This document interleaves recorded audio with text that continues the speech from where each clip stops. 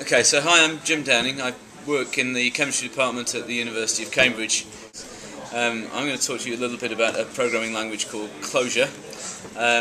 Clojure is a functional Lisp, to put it in its classification of programming languages. I actually got interested in it because of the functional aspects. Because I've got I'm betting that functional languages are going to be a big thing in the next few years as we get more cores in our computer rather than bigger clock speeds. If you read Tim Bray's blog, you'll find the full kind of expansion of that argument. Basically, functional languages don't give you enough rope to hang yourself when you're doing multi-threaded programming.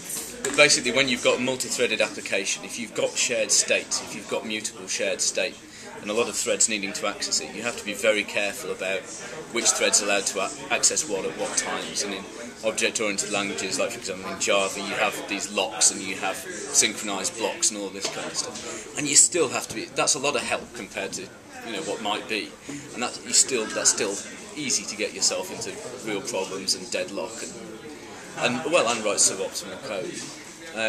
In a pure functional language, the only thing a function can return is a function of its arguments. There are no side effects, there's no mutable state. So you don't have anything to trip yourself up. You can, if you have a function you need to do over a list, since each function can only return its function of its arguments, you can just do all of the functions at once in parallel, and all of those problems become embarrassingly parallel. So you end up a lot in functional programming doing pairs of map-reduce operations. So with map, you apply a function to each of the members of a collection and give back the result of the function as a new collection, and that's parallelizable across as far as you want.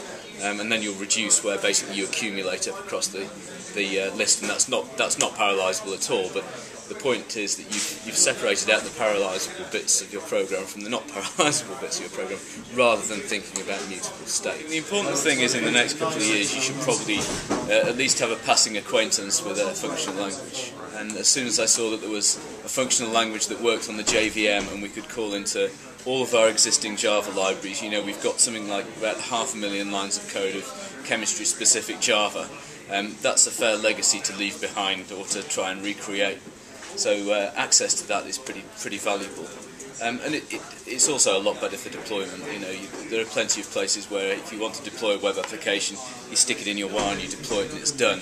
And we can do that with Clojure. In this case, we're using it for doing Sparkle queries against the government data and processing those, doing some stats over those. Okay, so the basic idea was to I kind of worked from the end of the problem. What I wanted to do was I wanted to find some embarrassingly parallel problems so we could play around with some of this multi-core programming and work out how much faster we could make it and how easy it could be in Clojure. So I thought about some problem where we could do a decent amount of work, computational work, to get the processors warm. And thought about correlating large data sets, basically a big data mining problem. And then I thought, well, what would be an appropriate data set to use? And it seemed obvious to use data.gov.uk. As we've been digging further into it, and it's still early days for data.gov.uk. It's the ontologies haven't been worked out. The different data sets haven't been encoded to the same schemas just yet. So it's been more work than I necessarily anticipated to even get the data sets for correlation out of it. That said, we saw some good presentations earlier in the week and it seems to be going in a great direction.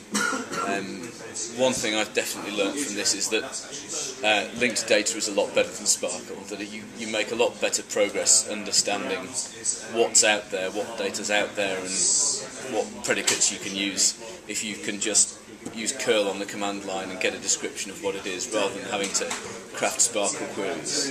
I'm a little sceptical about this idea of everybody exposing their Sparkle endpoints. I think that probably linked data, just exposing linked data, is a much more important thing than exposing Sparkle endpoints.